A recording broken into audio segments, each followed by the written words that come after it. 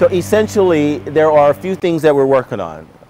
You're familiar with an elevator pitch, right? Okay. So I'm walking through some elements. State who you are, the organization you represent, who you serve, the target market, and 2 challenges that you're seeking to address. Okay? So for example, my name is Christopher. I represent San Fernando Valley's Valley Interfaith Council. We serve seniors, or we serve adults who are 65 and older. 60 and older. We help them deal with 2 core challenges. One is isolation in the home and lack of nutritious meals. Make sense?